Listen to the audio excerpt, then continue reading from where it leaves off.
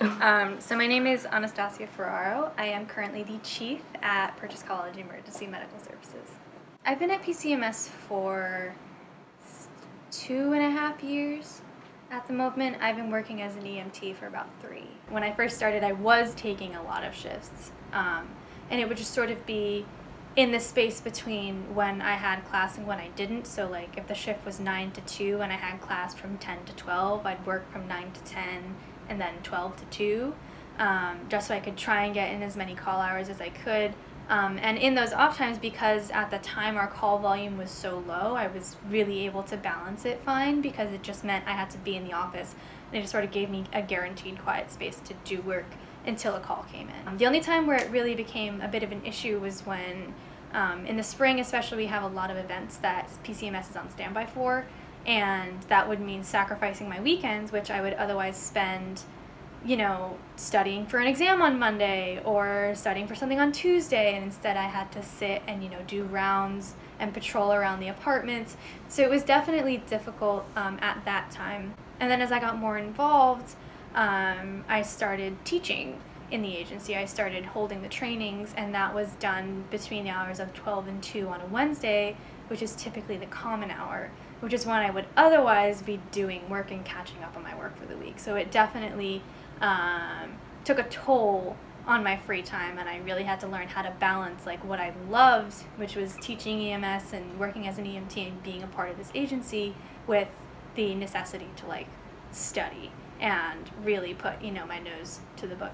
Alright, so we have our first standby event coming up this weekend on Saturday, October 26th, and it is Studoween. It's a Stud event, and basically what happens, I talked about this before, what happens with standby events, we are essentially on call in case something bad happens. UPD is going to be everywhere, so we're not going to have a problem with them showing up late to calls. So there's basically going to be 3 postings, and you can sign up for them on this Excel spreadsheet that I sent out to you guys. So there's going to be the tent crew, and we're going to set that up outside of the Stud at 1 p.m. People on the tent crew are probably, once the event starts at 8, are probably going to go into the Stud to help stabilize the barricades, because people get kind of crazy. So we're going to be working with UPD and security there, holding up the barricades. So if you're interested in something like that, you can do that. Last year at Culture Shock. So Culture Shock is this weekend. Essentially going to be 3 sort of sections of people and where they're going to be working. So there's going to be tent workers at the side of the Stud, field workers, side of the stage, patrol. We also had a bunch of calls right at the stage. There were people, a very intoxicated patient that became combative, and UPD had to come and deal with that. There was someone who had a bottle broken over their head in the pit in front of the stage. He's in custody. A patient just hit one of our guys.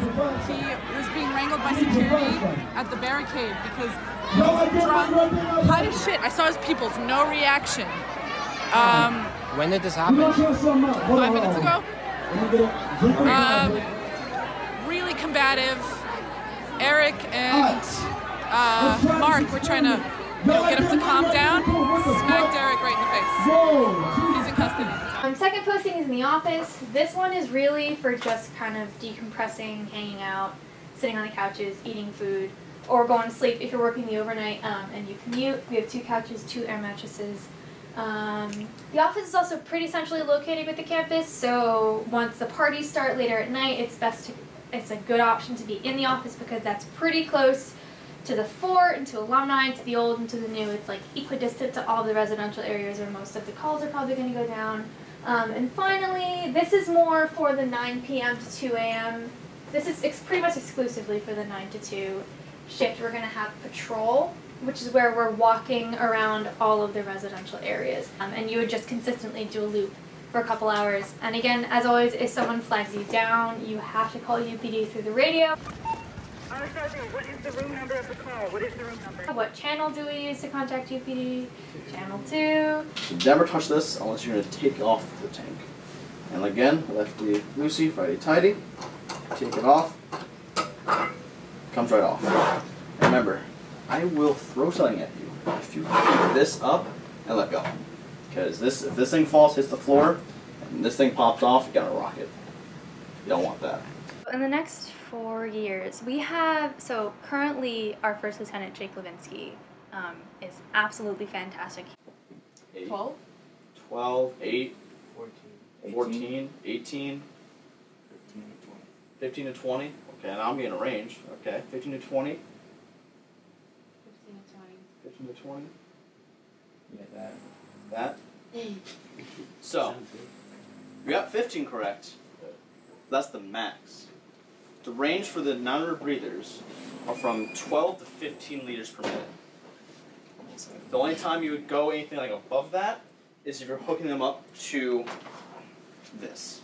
He's been working with a member of the PSGA, Chris Klein, to communicate with New York State commissioners and the Department of Health to work towards getting grants for a transport vehicle called a Gator, which is basically like a short distance. It's like a golf cart with a stretcher on the back that we can use for within campus, because currently we're BLS, we don't have an ambulance, we don't have any transport vehicles.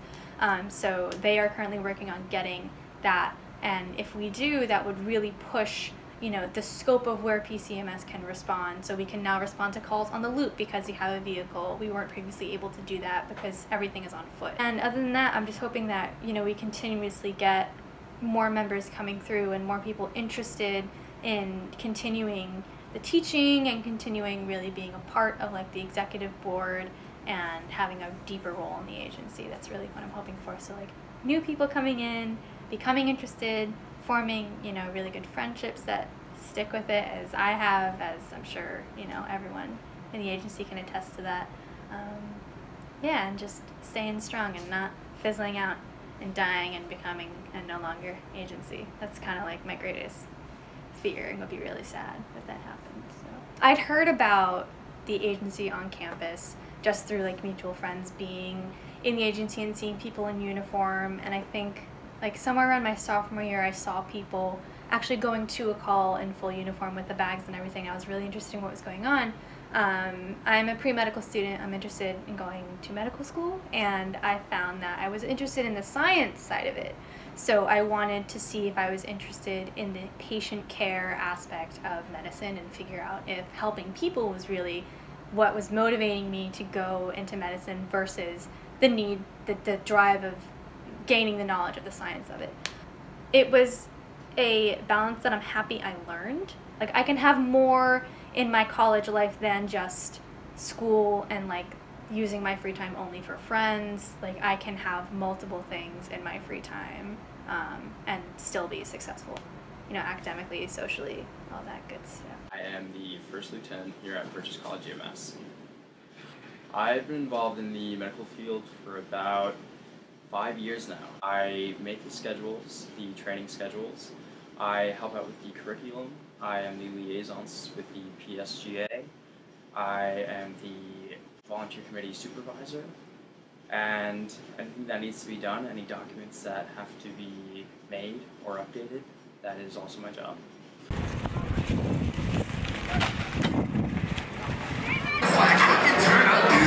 Seriously, dude, like whatever the fuck you got going on, dude.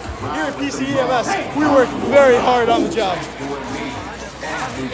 Hey, one, hey, let's go, one. Look at that.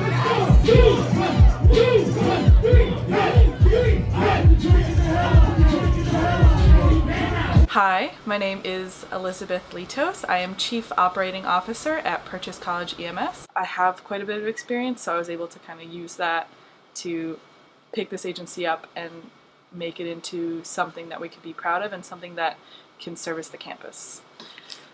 Our goals in PCMS, semester-wise, we would like to train up to 10 new first responders and have them out there by the end of the semester, or at least by Culture Shock, which is coming up in about a month and a half, and have them be ready, be out there, be in the field, interacting with patients. One of the more recent calls that I had on this campus was something that you don't really get prepared for how to deal with in EMT school, which is a non-emergency call.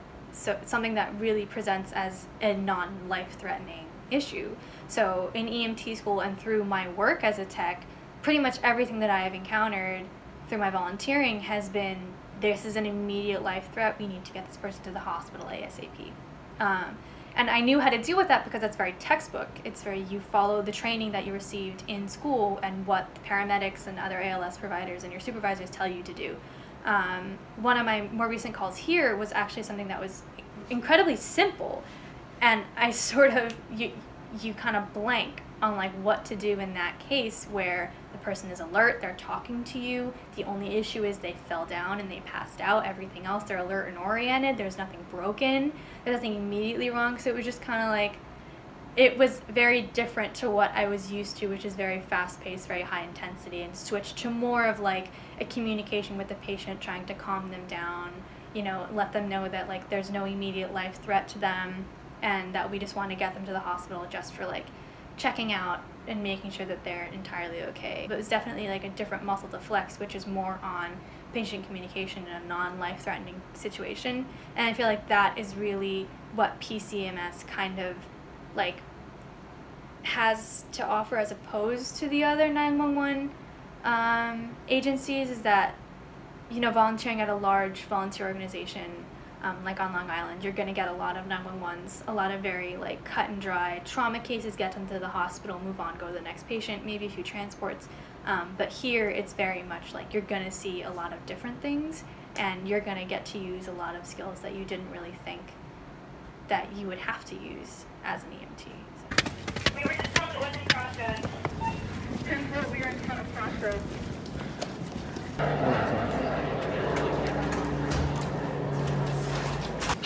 Just to be advised that PCEMS arrived on scene. Everything's under control here.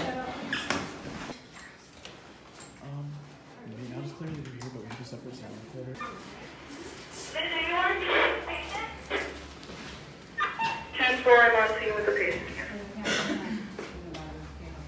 Yeah, I'm here with the patient right now. The PCEMS just showed up. Right. Yeah. That's okay. Yeah. And like you said, this is just like... Yeah, I'm going to just... Oh. This one?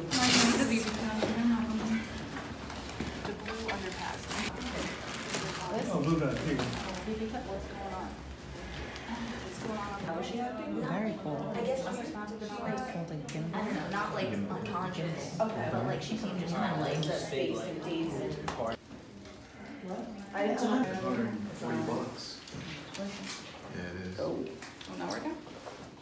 Mission complete. Thank you. You're welcome. You could put Cheat Jordan, J-O-G-C. Okay. Is that an iPhone 5? 10-4. What happened with Harrison is they now bill for RMAs. Yes. So, which is $350. Even if they do not receive medical treatment, they show up. They charge. Receipt arrival. Yeah. They charge $350 to just show up. So they surrendered the RMA to us, so that that young lady did not get billed. Yeah. I've been fortunate enough to not have to see anything entirely too traumatic that's wanted me to quit. And I realized that, you know, I'm fortunate in that I've kind of taken steps to do that on purpose.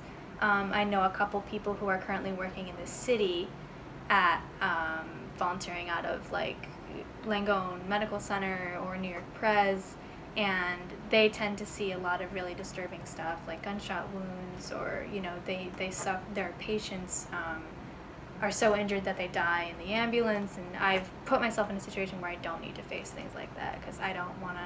I have a long track of medicine ahead of me, and I don't want to get too burned out just yet. So I've really stuck to like textbook trauma, get them in the ambulance, get them to the hospital. So I became an EMT about 3.5 years ago, and as soon as I did that, I immediately joined the agency and started working here. I made a lot of incredibly valuable friendships that I don't think I would have made outside of the agency, just because I tended to stay like kind of within my own major with people that I knew, and through PCEMS I really was able to meet people in the VA, in political science majors, literature majors, kind of everyone, and really like diversify my friend group instead of kind of staying within, you know, biology and chemistry and all that stuff.